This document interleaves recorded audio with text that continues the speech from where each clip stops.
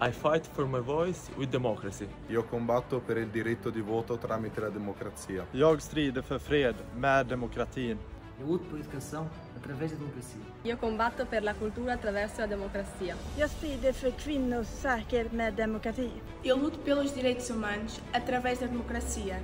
But we understand you can't always see yourself in democracy because in 2022, the average age of a member of the European Parliament was 52. And in Italy, even though there is a law stating that women must make up 40% of the parliament, they are only 33% right now.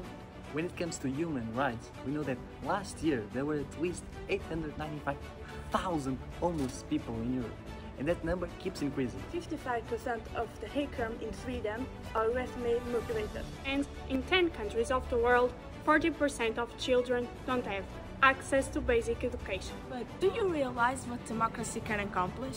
It is what allows people to make a change. Black Lives Matter, for example, it's a movement that started in 2013 and gained more recognition in 2020 with the murder of George Floyd. This cause is against racism and police brutality, and it made people go to the street to protest and make their voices heard. This also made young people more interested in politics and worked as a wake-up call towards racial discrimination. This movement is still going strong today. Another example of this is the women's suffrage movement. In the 19th century, women couldn't vote, they couldn't own their own money or their own property. So during World War I, while the men were away, women gained more independence and they started fighting for their rights, which led to a wave of protests that actually ended up getting them the right to vote.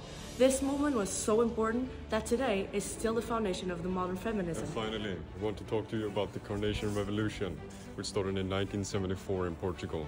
It was a peaceful protest where the Portuguese people roamed the streets with red carnations that symbolized freedom to end the dictatorship and to implement a democratic regime. This led Portugal being free once again, and it shows that people uniting is what makes democracy grow. With this campaign, we hope you realize you can make a difference. Democracy fights for you and fights for democracy too.